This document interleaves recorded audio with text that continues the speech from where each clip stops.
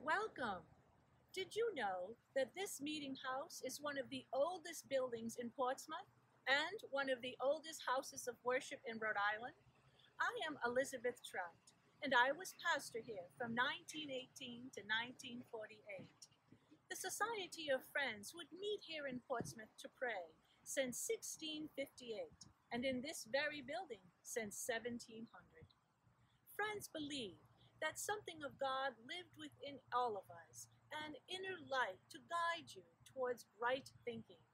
The church leaders in Boston believed that God only spoke through them, and consequently, they would banish, imprison, or even hang those who thought otherwise, including a woman, Mary Dyer, a missionary, who left the safety of her Aquidneck Island home to bring comfort to those friends that were in prison, died by the noose.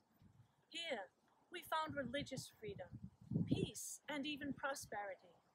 Half of all the residents of the colony of Rhode Island considered themselves to be members of the Society of Friends. Many of them served as governors. Many others held high government offices.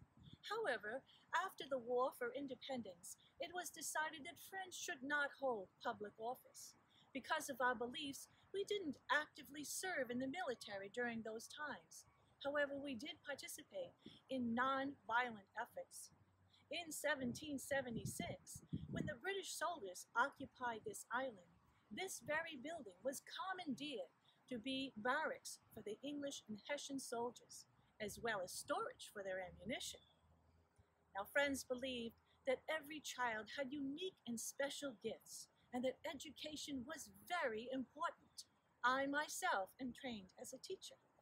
Along with my sister Ada, I opened a primary school which served generations of children.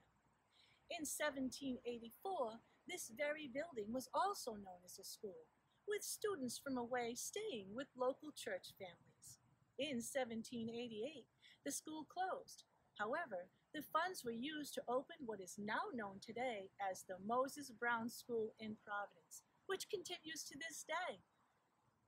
Oh, this building has changed over the years, enlarged when numbers flourished, and still welcoming when numbers dwindled. Farmers, coal miners, former slaves, generations of families with close ties to the Society of Friends cross this threshold. We strive to live with integrity and equality, community, simplicity, good stewardship of the earth, and peace. All are welcomed here. Please come again. Thank you.